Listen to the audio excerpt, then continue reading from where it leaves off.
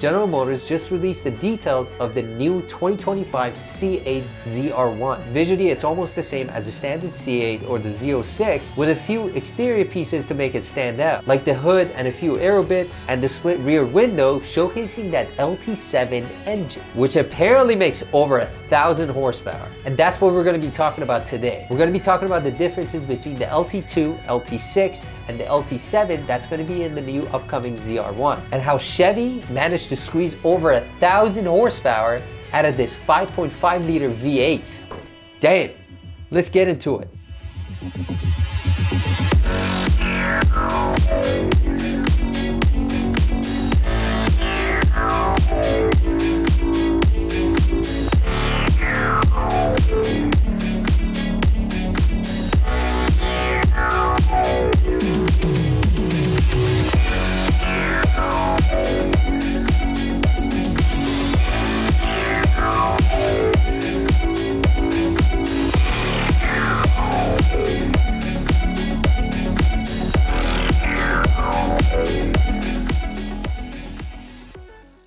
Alright, let me take you back a little bit. It's the early 50s and the European sports cars are leaving America behind. Europe, 1950. New sights and new sounds flash across the continent as road racing erupts into a truly international sport. So General Motors decides that, you know what? I'm gonna try to get involved. So in 1953, they came out with one of their own sports car. Introducing America's only true sports car. It was a nice looking roadster with a 3.9 liter inline six that made a whopping 150 horsepower. 0 to 60, 11.2 seconds. Yeah, so to give you an idea how slow that is, come closer.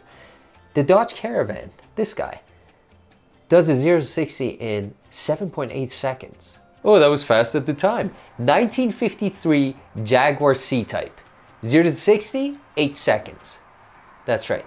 Moving on. Shortly after the Corvette was launched, GM hired a Belgian engineer named Zora Arquis-Duntov. Honestly, I'm not sure if that's how his mom would have pronounced it, but I'm doing my best here. This guy knew what he was doing. First thing he did, he went up to the executives and said, listen boys, people want performance. This inline six, it's not gonna do. Let's give this car a V8. And they said, fine. So in 1955, the Corvette was offered with a 265 cubic inch V8 as an option. The V8 was obviously way better. The 0 to 60 time was 3 whole seconds faster, and the consumers liked it too. GM only sold an estimated 6 Corvettes with the inline 6 that year.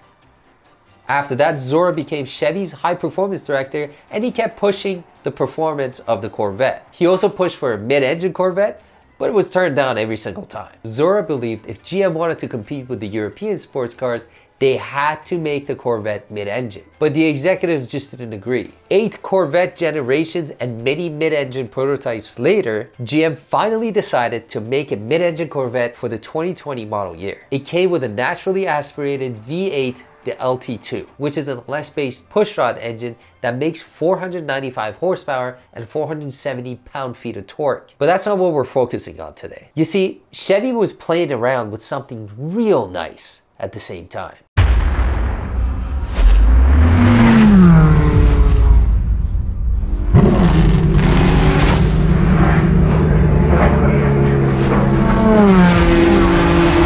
Developing and testing it with the C8R race car at the track. And that Corvette was not running the 6.2 liter pushrod V8. It was using a naturally aspirated 5.5 liter V8 with dual overhead cam, flat plane crank, high revving monster called the Gemini engine.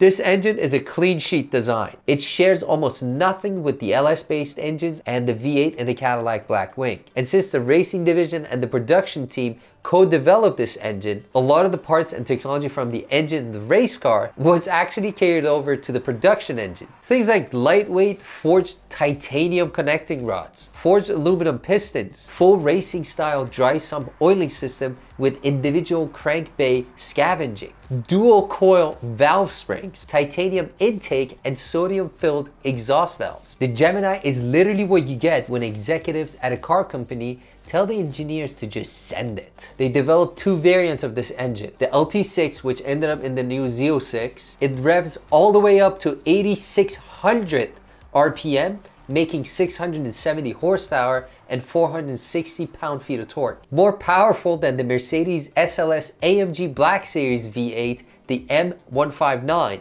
making it the most powerful naturally aspirated production V8. The other variant of the Gemini engine is the LT7, which powers the new ZR1. Listen, there are three things that would help a combustion engine make dumb amounts of power. One is high RPMs. Two is big displacement. Three is forced induction. Usually engineers pick one or at most two of these to get the power they want, which is the case with the LT6, a high revving 5.5 liter V8. But for the LT7, they went for all three. The LT7 is twin turbocharged, so forced induction, 5.5 liter V8, big displacement, and it revs all the way up to 8,000 RPM, making 1,064 horsepower with 848 pound-feet of torque. The most powerful V8 in an American production car ever. But how did they manage to squeeze over 1,000 horsepower out of the LT7 when its twin brother, the LT6, makes 670? They couldn't just slap on a pair of turbos and make 1,000 horsepower. It's not that easy. I made a video about building an engine for boost where I actually explained some of the stuff that I'm about to go over right now. But to sum it all up, for any boosted application, you want to manage heat